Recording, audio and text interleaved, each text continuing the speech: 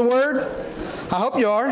I'm really ready. I've been studying this quite a bit. So we're going to find ourselves in chapter 8, Romans chapter 8, verses 26 to 30 is where we're going to be. I want to go ahead and stand and read that, kind of prepare our hearts, but then I want to go back to chapter 7 just for a moment. So let's stand together. Romans chapter 8, let's start in verse 26. And we'll read through verse 30. And then Larry Buck, after we finish verse 30, would you mind praying for us? So Romans chapter 8, verse 26 says, "Likewise, the Spirit also helpeth our infirmities, for we know not what we should pray for as we ought. But the Spirit itself maketh intercession for us with groanings which cannot be uttered. And he that searcheth the hearts knoweth what is the mind of the Spirit, because he maketh intercession for the saints according to the will of God. And we know that all things work together for good to them that love God, to them who are the called according to his purpose. For whom he did foreknow, he also did predestinate to be conformed to the image of his Son, that he might be the firstborn among many brethren. Moreover, whom he did predestinate, them he also called. And whom he called, them he also justified. And whom he justified, them he also glorified." Larry, would you mind praying for us? Thank you so much just thank you for the provision that you give each and every one of us. We can make it here and help back or back to it. And just pray that you speak to our hearts, Lord. Please prepare our hearts for your word, that we might receive your word, that we might be a light in this town for you, Lord.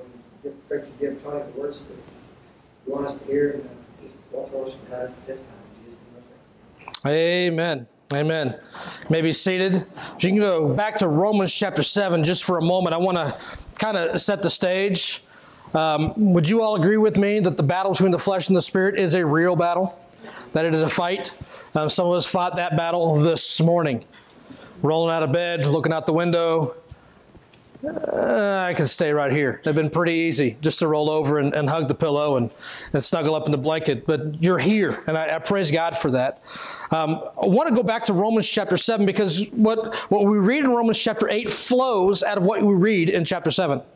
You remember this Dr. Seuss passage that we looked at a few weeks ago where Paul is like, man, I can't do anything right and I always do it wrong, and the stuff I want to do, I end up, so let's just read that.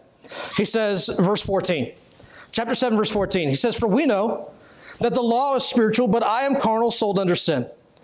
For that which I do, I allow not. For what I would, that do I not. But what I hate, that do I." Does that describe you? You're like, I don't even know what I just read. Well, let's read it again. Let's read it again. Look at verse 15. "For that which I do, I allow not." The thing that I find myself doing, I don't want to do that. It's not like I give myself permission to do it, and yet I find myself doing that. You ever ask a little kid, "Why are you doing that?" "I don't know." "What do you mean you don't know?" I don't know. Why did you? I don't know why I did it. There's absolutely no explanation other than my flesh really wanted to do it, and so I did it. Right, middle of verse 15. He says, "For that which I would, that do I not. But what I hate, that do I. If then I do that which I would not, I consent unto the law that it is" what? It's good. He says, I'm not good. Every time I get into sin, every time I get wrong, I recognize that God's word is good. I recognize how good and how holy and how awesome God is and how much I'm not. We are tore up from the floor up, are we not? Now look, this is how, that's my vernacular. That's my translation of verse 24. Look at verse 24. "Oh, wretched man that I am, tore up from the floor up." Right? "I am a mess. I am wretched." And this is what Paul says at his conclusion. He says, "Oh, wretched man that I am, who shall deliver me from the body of this death?" What's he talking about? He's talking about his flesh, isn't he? He's talking about this flesh that has itches that want to be scratched. And he goes, I'm stuck in this flesh and I want out. I want out of this thing. How do I get out of it? And he says, verse 25, "I thank God through Jesus Christ our Lord. So then with my mind, I myself serve the law of God, but with the flesh, the law of sin." So he says, okay, I'm torn between two natures here. I have a desire to be with God. I have a desire to be outside of my body. And yet here I am stuck in my body, and I'm going to continue doing what I need to be doing. So I have to have my mind right. I have to have my head right. Everybody tracking with me? Because if your head is not right, it's not long until you take a nosedive into sin. Truth? That is the reality. So look over here in Romans chapter 8. Specifically, I want to look in verse 22. He says in verse 22, For we know that the whole creation, that's the trees, that's the rocks, that's the streams, that's the rivers, it's you name it, it's the whole creation. What's creation doing? What's it say? It's groaning, isn't it? It groaneth. It's like, would they just hurry up and leave, please? So here's Paul over here in chapter 7, verse 24 saying, I'm a wretched man. I want to be delivered from the body of this death. And then you get over here to chapter 8 and verse 22, creation saying, yes, Lord. Yes, get them off of here. Get them out of here. They need to be redeemed. They need to be off of this planet. Now look what he says in verse 23. In verse 23 he says, and not only they, but ourselves also. We agree with Paul, don't we? Romans chapter 7, verse 24. We agree, oh man, I'm wretched. And not only that, but ourselves also, which have the first fruits of the Spirit, even we ourselves groan within ourselves. We are groaning every single day. We recognize that we are in a fleshly body and we need to be redeemed. We need a new body in Christ. And here he is, he's groaning, and that's you and me. So we are an absolute wreck when we're in the flesh. And there's no doubt about it that when we are in the flesh, everything around us pays the price. That's why creation groaned. That's why you groan. Now check this out in verse 26. He says, likewise, the Spirit also helpeth our infirmities. For we know not what we should pray for as we ought, but the Spirit itself maketh intercession for us with what? With groanings. With groanings which cannot be uttered. So you have the creation groaning, you have you and your flesh groaning, and then you also have the Spirit of God which dwells inside of you. It is groaning. And how is it groaning? It's groaning in prayer, crying out to God. What's creation doing? Groaning. Lord, how long? What's your flesh saying? What are you saying in your own spirit? Lord, how long? Give us a body like you. What's the Spirit of God saying? Lord, how long do I need to be trapped in this guy's body? Get me out of here. I'm stuck. And he's groaning. And that's the context that we find ourselves in verses 26 to 30. Is we are a mess. Everybody say amen. We are a mess. Look at your neighbor and say, you're a mess. You're a mess. I'm a mess. We're all a mess. And we all need redemption, do we not? We are looking forward to that glorious day that we get a body like Christ. But in the meantime, what do? We suffer, don't we? We go through some hard times. We go through some difficult times. And let me tell you, it's in those hard times where we are gripped with our flesh and our flesh has a grip of us that we lose sight of some things. We lose sight of spiritual things. We lose sight of godly things. We lose sight of a desire to pray. We get mad at God when things don't go our way. We get upset and we lose sight of what God is really accomplishing in our life. That's the context of chapter 8, verses 26 through verse 30. I'm struggling with my mouth today. All right, so here's the very first point I want you to see in verse 27. Let's just read it one more time. I'll give you the point. He says, and he that searches, verse 26. Likewise, the Spirit also helpeth our infirmities. Anybody have infirmities?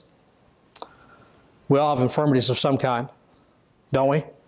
Whether it be a physical limitation, an addiction, bitterness, you name it. We all have infirmities of some kind. He says the Spirit helps you there. It helpeth our infirmities. Why? For we know not what we should pray for as we ought. That we can get so messed up in our thinking that we lose sight of how to pray and what to pray. And so what happens? The Spirit comes in and prays for us. For the Spirit itself maketh intercession for us with groanings which cannot be uttered. Here's the point. Here we go. One more slide. And I know the lighting in here is bad. But when we don't know what to pray, this is important to get. When we don't know what to pray, we know the Spirit of God is praying according to the will of God. Now notice he says in verse 26 that he prays for us, verse 27. He says, and he that searcheth the hearts knoweth what is the mind of the Spirit, because he maketh intercession for the saints according to what? The will of God, right? So when you don't know what to pray, praise the Lord, you have somebody's praying for you, interceding for you. Amen? That's important. So when you don't know what to pray, you know this, that the Spirit of God is praying for you according to the will of God. Now here's the deal. The Spirit prays for us when we get focused on us. That's if you could sum it up, that's how I would sum it up. The Spirit prays for us when we focus on us. It's pretty simple. When you don't know how to pray, you get focused on yourself. And our prayers become very selfish, do they not? Lord, give me. I want. I need this. Give me that. We become very selfish in our prayers. And the Spirit of God is inside of us going, don't agree with that one. That's not according to the will of God. And the Spirit of God is groaning within us, praying, interceding for us with groanings which cannot be uttered because we're uttering crazy prayers. Because we're asking to consume it upon our own lust, not according to God's will. Are you tracking with me? That's the context of this. We don't know what to pray. There's times when we get very selfish, don't we? Or we get very repetitious, praying the exact same thing over and over and over and over again, thinking that God is going to hear us for our much speaking. That doesn't work like that, does it? How about this? There's also times where our prayers become very empty. Lord, just this, and Lord, just that, and Father this, and Father that, and Father this, and Father that, and just, and this. And we haven't said anything. We've said Father a whole lot of time. We said the word just a whole lot of times, and our prayers have been very, very vague. We've accomplished absolutely nothing in our prayer. Well, we don't know what to pray. We just throw something up when the Spirit of God is inside of us groaning. But how about this? What about when you just go into complete coma and you haven't prayed in a long time? You just quit praying because you're so focused on self. You're just going to do it on your own. You don't need the Lord. What's the Spirit doing? It's praying for you because you're focused on yourself. Wow. That was ripped my guts out when I was putting all that together this week. And when, Lord, that convicts me. That absolutely convicts me. Because when I don't know what to pray, I know that the Spirit of God is praying for me. Have you ever been there where you've woke up in the middle of the night, 3 o'clock in the morning, and you just feel like something's not right and you just need to pray, but you don't know what to pray? We call that the Spirit of God praying for you, groaning for you.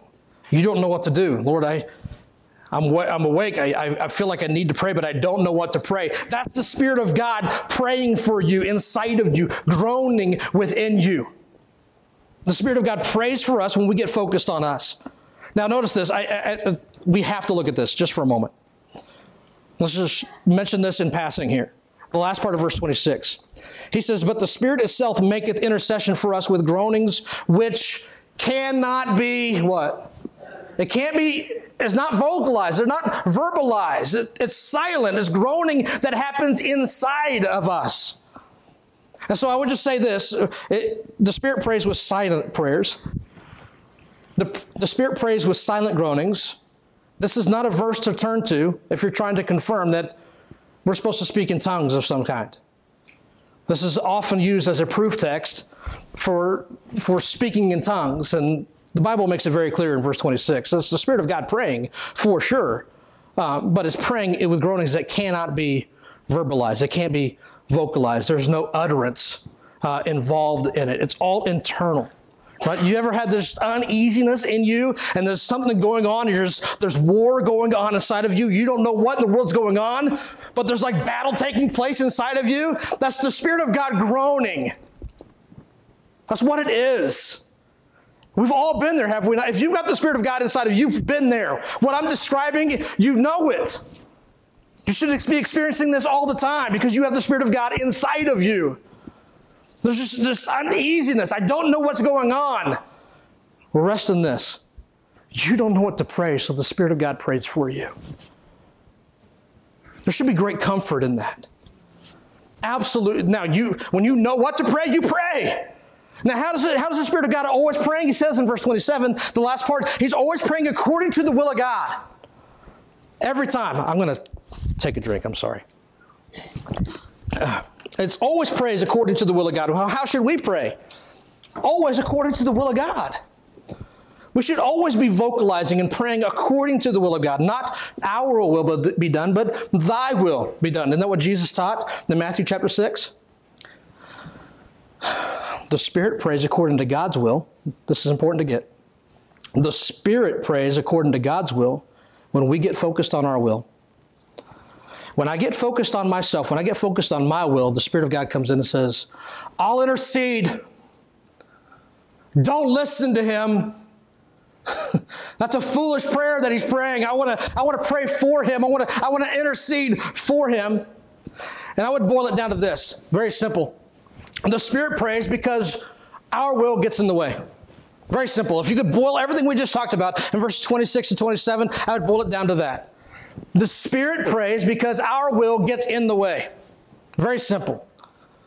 Don't pray vain prayers, empty prayers. Don't pray selfish prayers. Pray according to the will of God. And when you lose sight of the reason or what to pray, you don't know how to pray, you don't know what to pray, rest in this. The Spirit of God is groaning inside of you and it's praying for you. It is interceding for you. Well, praise the Lord for that. Now, let's shift gears because this is where I want to spend the bulk of our time. This is in verse 28 through 30. He says, and we know, like this is common knowledge, right? We know this. I'm like, well, I didn't know that until you told me that, but thank you. I appreciate it. We know this. He says back, look, I thought this was interesting in verse 22. For we know that the whole creation groaneth and travaileth in pain together. Well, I didn't know that until you told me. He's like, he's sharing knowledge with me that I feel like I should already know. He goes, now we know this. He says in verse 28, we know that all things work together. We love this verse, don't we?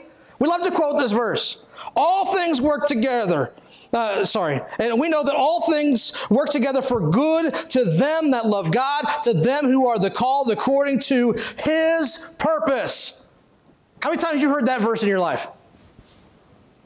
Stub your toe. All things work together for good. You said a non-Jesus word, or you could have quoted Romans chapter 8, verse 28. Right? All things work together for good. Something goes bad in your life. Well, you know, all things work together for good. Well, they don't read the rest of the verse. Right? They don't quote the rest of the verse. We just like to quote the very first part of the verse. And I think there's a misunderstanding of what this verse is teaching. Because this is more than just a cute little verse. It's more than something you put up on a wall, on a plaque. There's a whole lot more to this thing than just saying all things work together for good. No, keep reading. All things work together for good to them that love God. All things work together for good to them who are the called according to his purpose. That's the point. There's a whole lot more going on there, isn't there? Listen, there are times where I get called to a hospital. Praise the Lord, that doesn't happen very often. There's times where I get called in a counseling situation. And I'll just be honest, there are times where I just want to run to this verse because it's a blanket verse that I can run to. Well, all things work together for good. And you go quoting that to somebody that's in their pain, you just might get a fist to the face because it's hard for them to see that, isn't it? I mean, if you're going through something very, very difficult and somebody comes in, well, you know, Romans chapter 8, verse 28, pulling a verse, ripping it out of context and slamming it upside your head. Well, I want to pop you in the nose. Don't be telling me that. All things work together for good. Explain my situation. Explain why I'm going through the hell that I'm going through. And we try to pull this verse and we try to apply it to our lives and we don't understand the context of it. This is very, very important to get. All things work together for good, yes, but it's to them that love God. It's promised to them who love God. Well, check this out. Here's the point. When we don't know what God is doing, we know that the children of God are being conformed into the image of God. Here's the understanding. You have to understand verses 29 and 30 before you can fully understand what verse 28 says. So notice in verse 28, and we know that all things work together for good, to them that love God, to them who are the called according to his purpose. Why? For whom he did foreknow. He also did predestinate to be conformed to whose image? The image of his Son, that he might be the firstborn among many brethren. Moreover, whom he did predestinate, them he also called, and whom he called, them he also justified, and whom he justified, them he also glorified. What is the will of God for your life? Here it is, verse 29, that you would be conformed to the image of his Son. So when all things work together for good, what's the good? We'll get to that here in just a few moments. There is a good that we have to talk about. But the understanding is we try to pull verse 28 out of its entire context and to try to make it fit into certain situations that it may not necessarily fit in.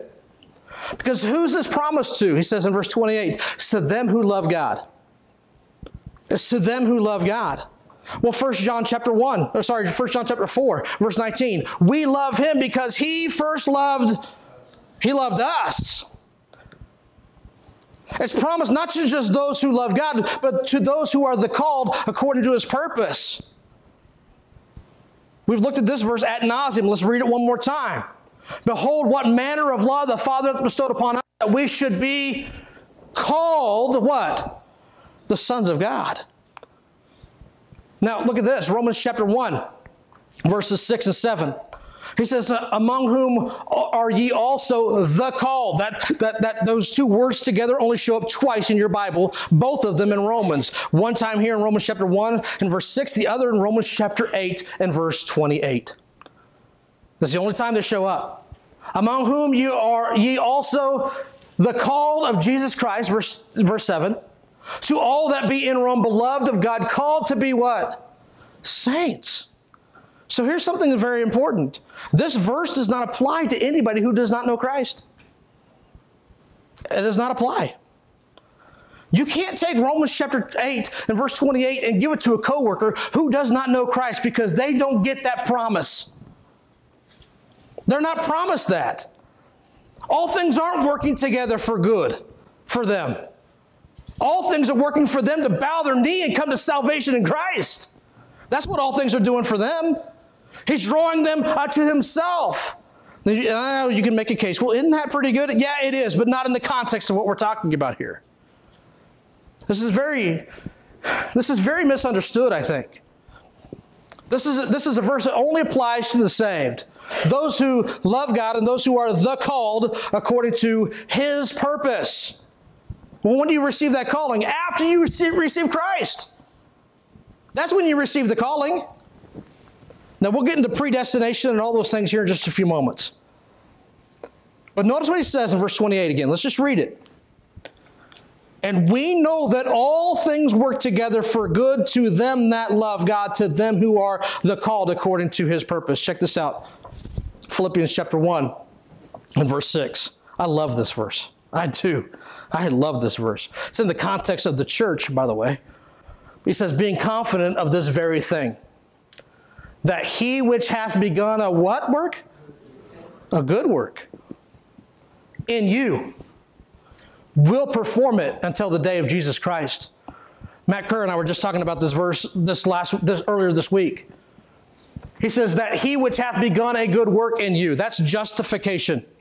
He began that good work when you got saved. That's justification. Will perform it until the day. Well, what does that mean? He's sanctifying you. He didn't just begin a work. He's continuing that work all the way. That's sanctification. So justification, sanctification until the day of Jesus Christ. That's the glorification, isn't it? That's the day that we get glorified. So there's justification and sanctification and glorification right there. There's right there in that verse. What's the end? He began a good work in salvation. Well, that work does not come into a close until the day of Jesus Christ. He will perform it. He will accomplish it. Chapter 2 and verse 13. For it is God which worketh in you both to will and to do of his good pleasure. It's his good pleasure, not mine. Listen, we have a lot different definition of good. Don't we? God's definition of good and my definition of good, not always the same thing. I mean, I think it would be a good idea for God to bless me with millions of dollars.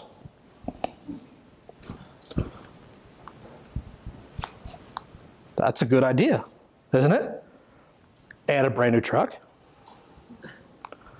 My house to be paid off. Those are good ideas. Except I wouldn't need him anymore. Make sense?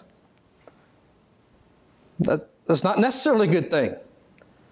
Because it's very fleshly, isn't it?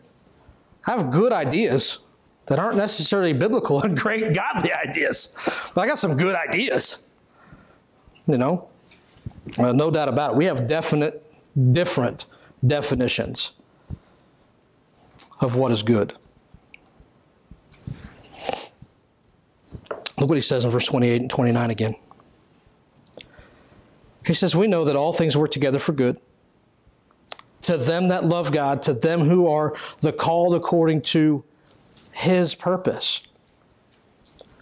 So listen, when you don't know what God is doing, you ever been there? Am I the only one in the house? You've been at a spot where you don't know what God is doing. Look, I don't know what you're doing, God, but you can stop anytime.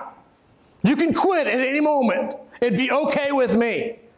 You ever been to that point, to that moment, where you're going through it and you don't know, you thought, I can't handle it anymore. You're still here. You're still here. You're still ticking. You're still going. And you get to those points and now you understand, wait a second. It would be a good idea for God to quit in my mind. But God says, oh, you're not done yet. You're not where I need you yet. You're not done cooking yet. I still need to do some work in you because you're not submitted to my pleasure. You're not submitted to my good purpose. I'm continuing to do a work inside of you. Now, if I could boil verse 28 down just for a moment, I would put it this way. Many believers can't see the good because they're focused on the difficulty. Listen, Romans 8:28 is a promise to all of God's children. And a whole lot of God's children don't claim that promise because they can't see. They can't see the good. All they see is the difficulty. Truth? I don't understand it. Why are we having to do this? Why do I have to keep going through all this? Because you're not done yet. And you just hear God whispering, all things work together for good. To them who love God, to them who are the called according to his purpose. Then why am I struggling? Why am I having a hard time seeing it? Because you just need to sit back and enjoy the ride. Well, it's easy for you to say. You're not the one holding on for dear life. No, but I've been there. I've been there. I always like to compare our walk with God, our salvation. You can go to 2 Corinthians 6 just for a moment. I like to compare it to a roller coaster. Anybody like roller coasters? I love me some roller coasters. Now I'm 42. Well, I'm going to be 42 this year. My body doesn't necessarily like roller coasters anymore.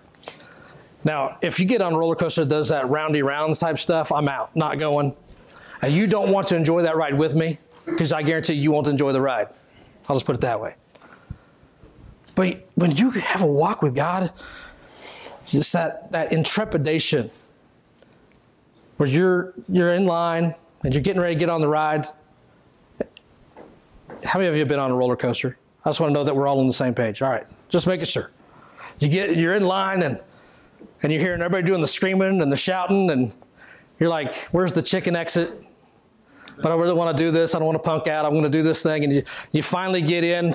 So it's your turn next. And here comes the cars. And everybody's hair's like crazy. And they're gnarly and they're like huffing and puffing. You're like, I don't really want to do this, but I want to do it. But that's salvation. You're seeing everybody have this walk with God, and you've heard them screaming, and you've heard them shouting, you've heard them laughing, and then sometimes they don't look all the way put together. And yet you say, I still want to get on this ride. That's salvation, right? You get in, and you sit down. You say, I'm submitted. I want to go. And what happens? They hopefully, remember the days of the Zambezi Zinger where there were no seatbelts? So to sit you down, and you're like checking it 3,000 or 4,000 times to make sure it's still working, right? It reminds me of a video that I'll tell you later about. Oh my, it's funny. Anyway, so you get like that. What is that? What's secure in Christ, isn't it? That's being sealed with the Spirit of God. And all of a sudden, get me off! Too late. Too late. You're secure. You're not getting out. You're not getting out. And now you're on the ride. And what does almost every roller coaster do? You're like, this is not so bad. This is all right. I hate heights, but it's okay. I'm secure. I'm not going anywhere. And all of a sudden, you're like plateaus. You're like, you all know that feeling, don't you? You're just like, because you're living it right now. You're like, and you go down, and you just go absolutely crazy. You're like, I want off of this thing. And then all of a sudden, you're upside down. You're flipping around. People are shouting their glory, hallelujah. They're excited, and you want to wet your pants. You're freaking out. You know, just what's going on? And all of a sudden, you find yourself giggling, and you're having a good time. And the lady behind you is screaming. You're like, it just blessed. Oh! She's not having any fun.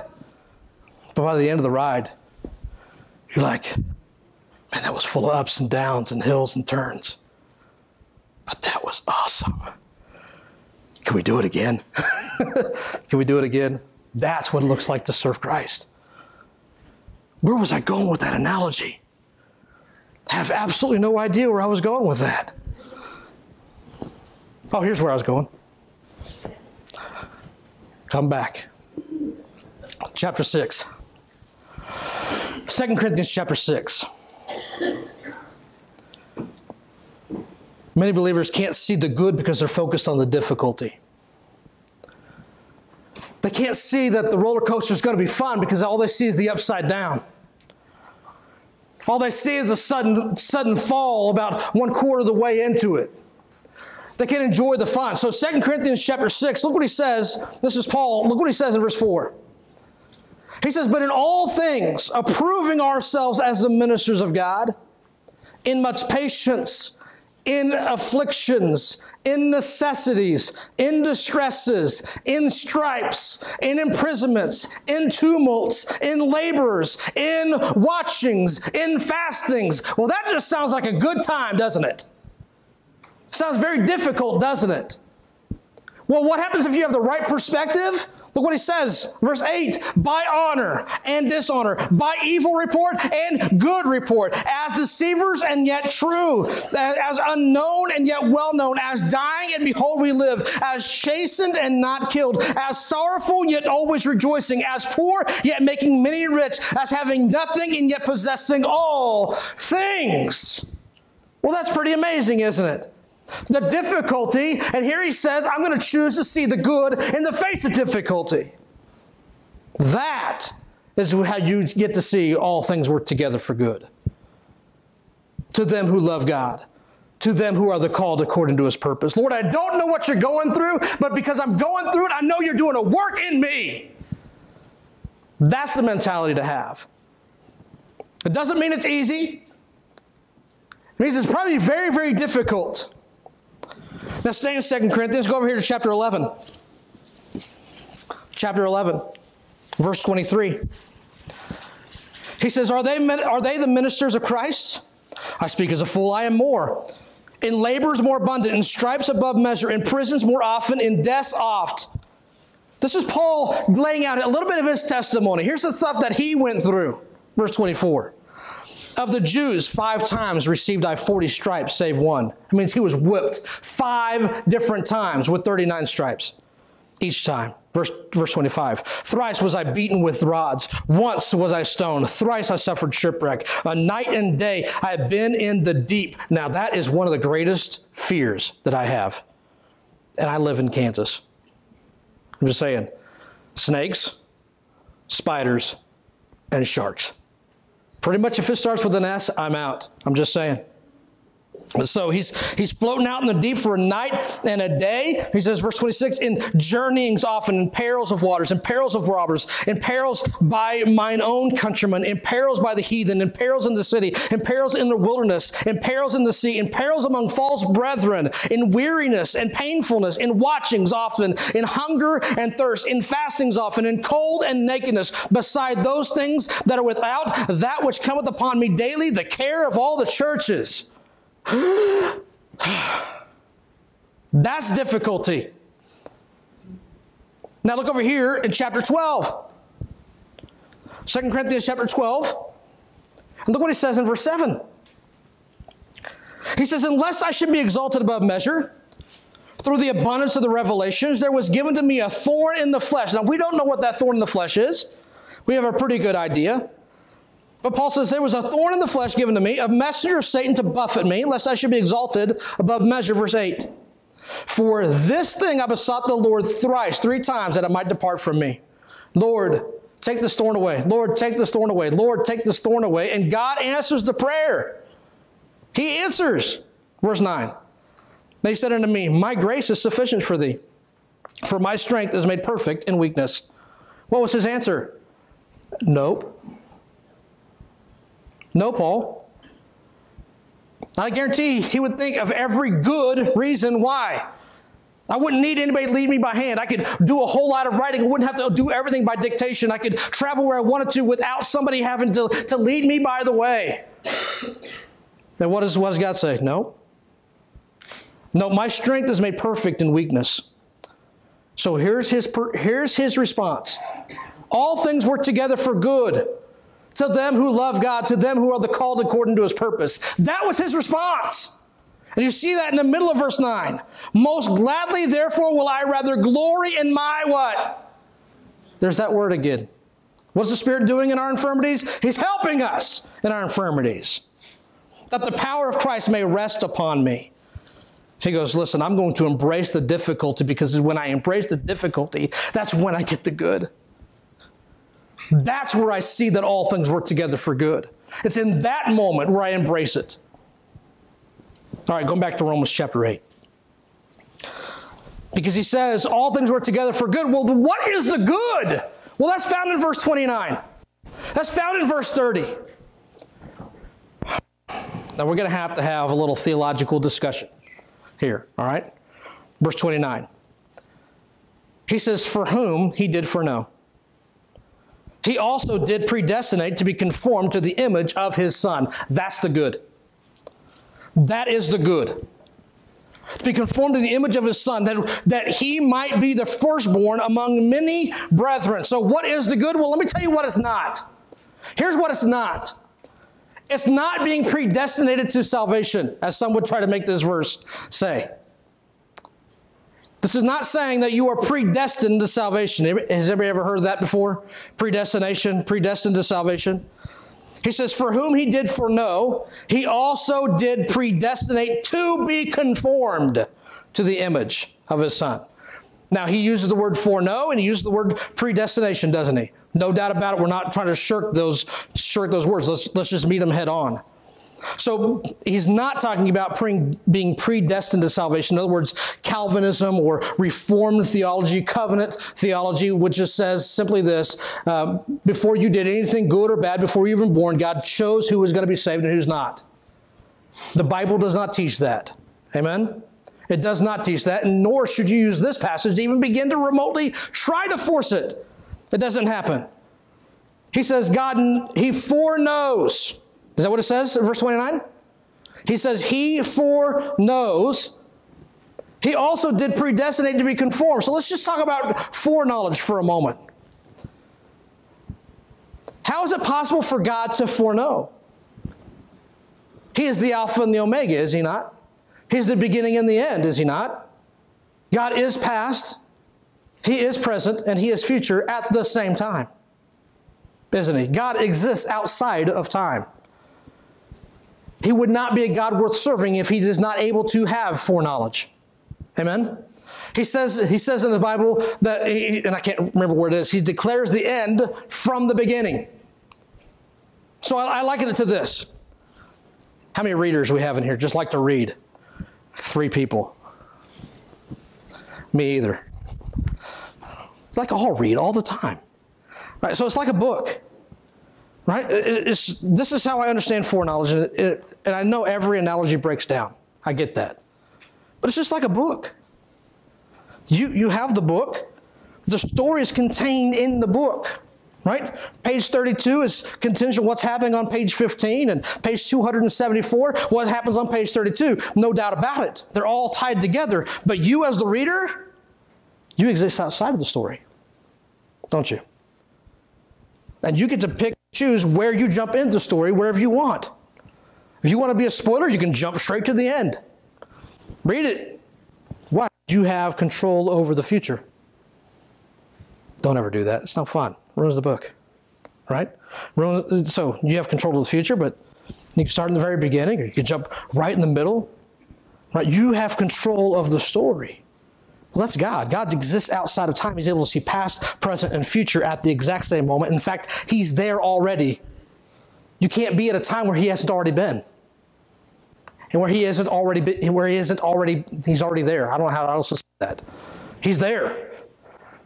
And then that'll blow up your string theory, all kinds of stuff, won't it?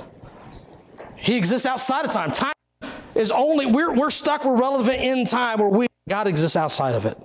So He has knowledge, no doubt about it. And I would tie it to this as well. Foreknowledge does not mean foreordained. That's important to get. Just because God knows it's going to happen doesn't mean that He's ordained it to happen. If that were the case, then we would be nothing. Right? With me? I want to make sure that we understand this on a theological level. We got to get this. Foreknowledge does not mean foreordained. Right? You've all been there. You've been in a situation where you know how it's going to go before you even get out of the car. You don't believe me? Hang out with my brother-in-law for a moment. I'm going to pick on him for a moment. He always says, I know how this is going to go. And most of the stinking time, he's right. That's right. Get that on record. Most of the time, he's right on that issue. Not on everything else, but on that one. It frustrates me sometimes. You know how this is going to go. We're going to go in here, we're going to do this, and this is going to happen, and that's going to happen, and this. His foreknowledge didn't mean he was forcing it to happen. He just knew this is how it's going to go down. And I can't even stinking enjoy it the whole time because I'm watching and receive, dang it, he was right. Sharon did say, she just... Listen, foreknowledge does not equal fore. It doesn't mean that God, just because He knows it's going to happen, doesn't mean He's made it happen. Does that make sense? That's important to get. Now, let's take this a step further. But it says predestinate. It says predestinate. It says predestinate. Oh, we love to stop on that word, don't we? He also did predestinate to be conformed to the image of His Son. So we already know what it is not. Here's what is the good. Well, it's not being predestined to salvation. Here's what the good is.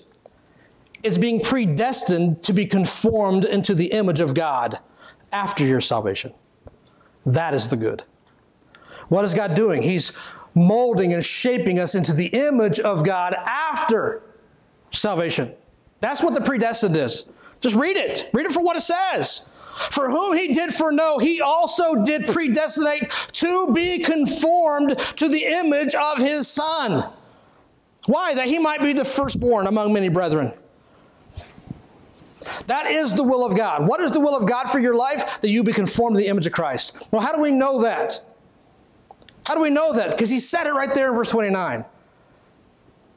That predestination, so He's predestined that anybody that gets saved, whoever it is that gets saved, He's not picking who gets saved. He's predestining that whoever gets saved will be now conformed to the image of Jesus Christ. That's the predestination. The other day I was watching I don't know I don't know what the title is, but it was basically watching guys sign up to become Marines, jump on the bus, and then they get off the bus, and they go through the beginning process of becoming a Marine. Now, Dave went through that. Anybody else in here a Marine, Army? You guys know what I'm talking about. I never did that. But here's these guys who even did some working out. They did some things. They went and signed on the dotted line. Yes, I'm going to choose to be Marine. Well, the moment they signed on the dotted line, there's some things that are now predestined for them. Everybody tracking with me? It wasn't predestined that they'd be a Marine. But now there's some things that are predestined for them. And the moment they get on the bus, they figure that out. Like, oh, this is bad. This is bad news. What did I just sign up for?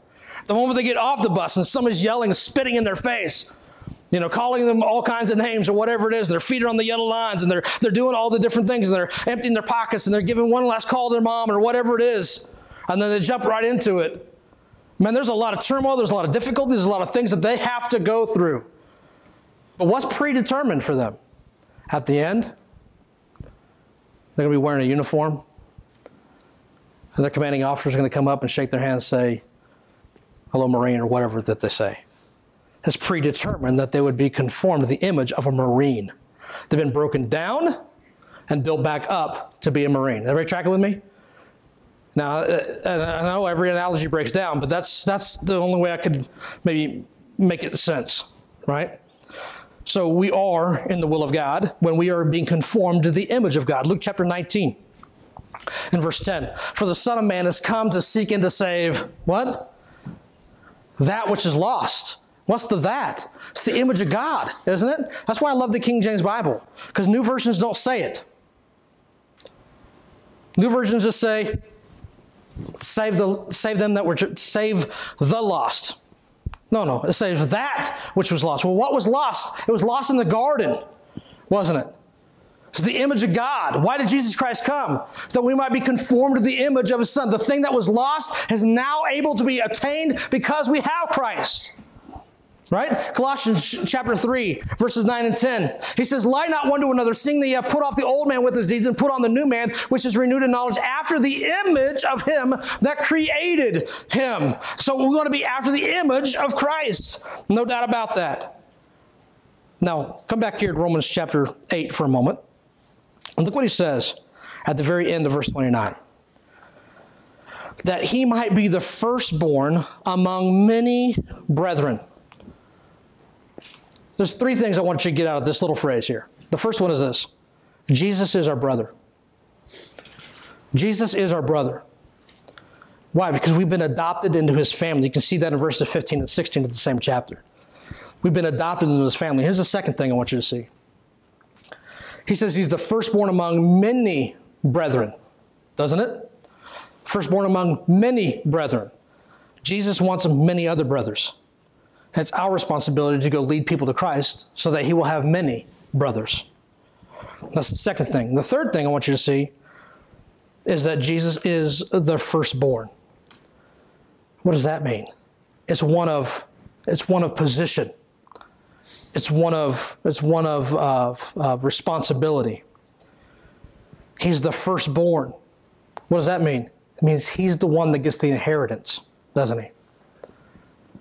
He's the one that's in charge. The inheritance always runs through the firstborn. Look what he says here in Colossians chapter 1 and verses 17 and 18. And he is before all things, and by Him all things consist. And He is the head of the body, the church, who is the beginning, the firstborn from the dead. Why? That in all things He might have the preeminence.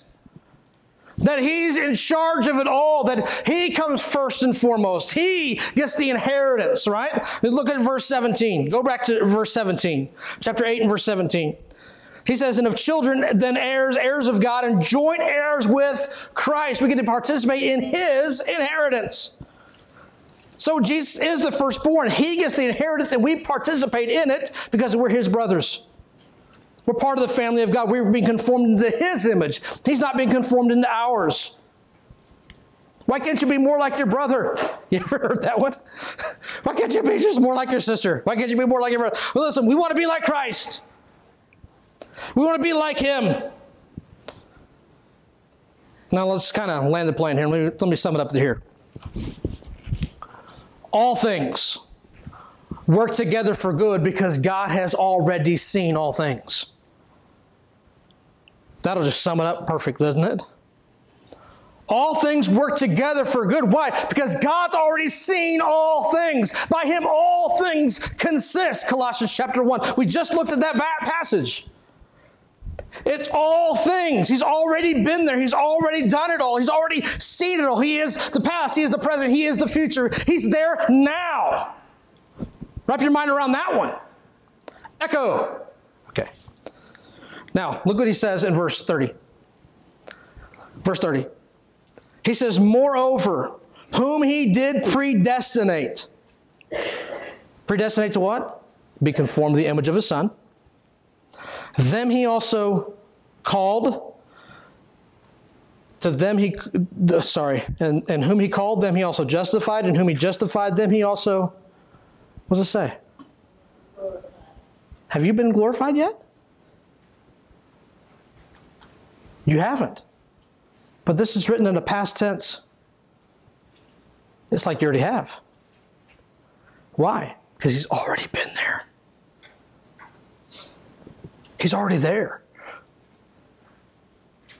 That's crazy. All things work together for good because He's already seen all things. You've already been glorified even though it hasn't happened yet. That's crazy, isn't it?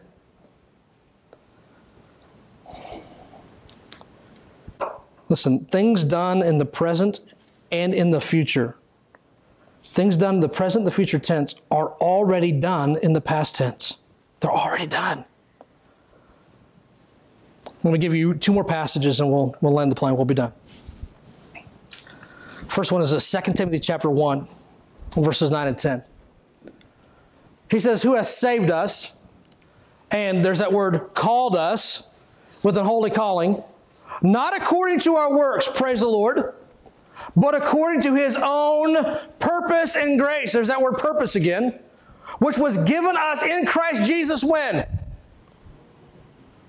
Before the world began. Before we even started the world, we already had all these things in Christ before you even existed. Wow, that's amazing to me. What does God say in Jeremiah? Before you were in the womb, I knew thee. I knew your name before you were a gleam in your mother's eye. I knew you thousands of years ago, before the world began. And by the way, I foreknew, and so I've already in Christ given you some things before the foundation of the world. That's amazing. Verse 10, he says, but is now made manifest. It's plainly seen in the present tense. It was true in the past tense, but now it's finally being seen in the present tense. And will change your future tense. But is now made manifest by the appearing of our Savior Jesus Christ, who had the polished death. And he goes on. Now let me share this verse with you, and we'll be done. Genesis chapter 15, verse 20.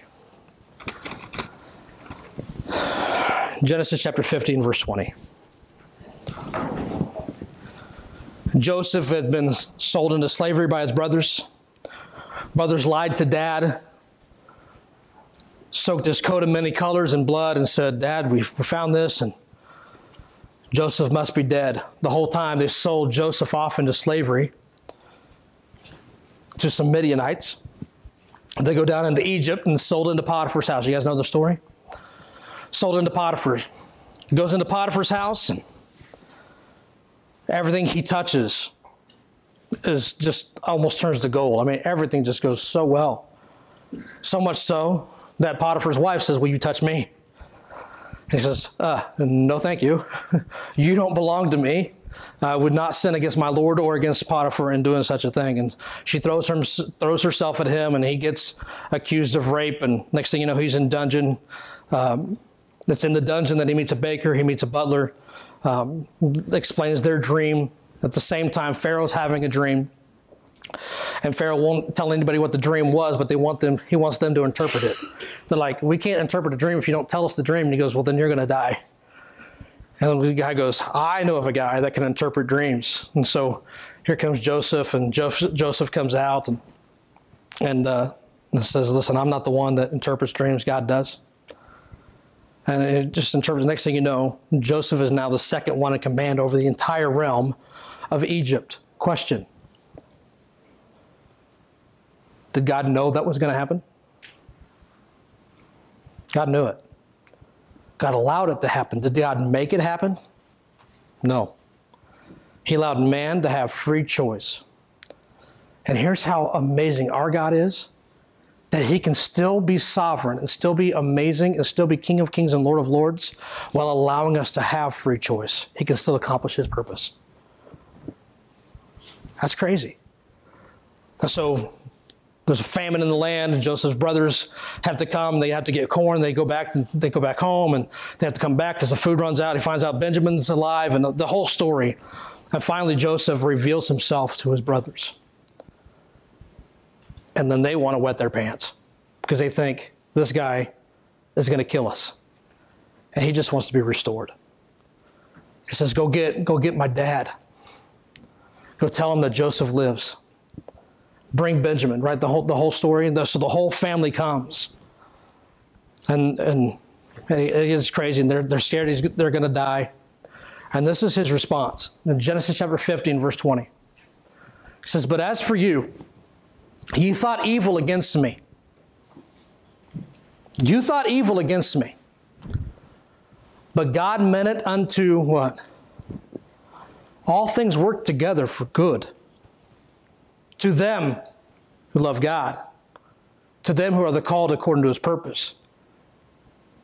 You see, there was other people in the prison. They didn't get out. There were other people sold into slavery. They didn't get out. Only Joseph got the blessing. And Joseph he could see the difficulty or he could see the good in this. And he recognizes at the very end, wait a second, I'm now restored to my brothers. I see my dad one more time. My dad is able to bless my sons, Ephraim and Manasseh. He's able to say, you know what? You had a whole lot of evil in what you did to me. But God turned all that evil and made it good. He was able to see the good through the difficulty. Listen, when we get stuck in our flesh, there's times where we get so selfish. We get so focused on ourselves that we stop praying. We stop talking to God. We just stop. And the only time we talk to God is when we demand something that he give us. Become very selfish in our prayers. And what is the Spirit of God doing inside of us? It's groaning, isn't it? It's groaning, saying, I'm praying according to the will of God. What was the will of God in verse 29? That we be conformed to the image of his Son. What is the Spirit of God groaning? Or whatever it takes, whatever it causes to conform this believer into your image. Lord, do whatever it takes. Counteracting some of the prayers that I pray. The very thing I'm praying to get out of is the very thing I need because that's what's conforming me to his image. And there's times where I don't know what God is doing and I'm going through the very difficult time. I can have a choice. I can see the difficulty or I can see the good. What is it that God is doing in this situation? This is another opportunity for me to trust God. God, have your perfect will and have your perfect work in me. Amen? Let's stand together.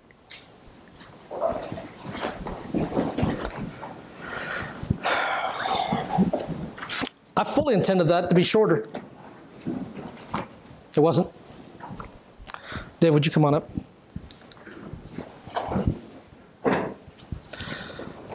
And here's the other thing. Let's come over here. I'm not preaching another message. But here's another thing. Yeah. Remember what he said in chapter 8, in verse 29 at the very end, that he would be the firstborn among many brethren. The firstborn among many brethren. Listen, I think sometimes we think we live this life and we do our own thing in a little bubble. We have brothers in Christ. And there's times where I need to call my brother and say, I need you to be praying. And he prays. And there's times where he needs to yell at me, and he yells. It happens. There's times where I lose sight of some things. And I need a brother in Christ to come alongside. Just keep me focused. Hey, listen, God's doing some things here. We need each other. We need the body of Christ.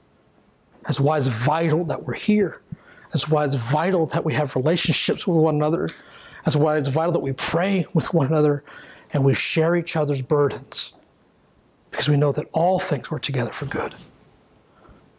To them who love God, and to them who are the called, we're the called unto His purpose. Let's pray. Pray for us.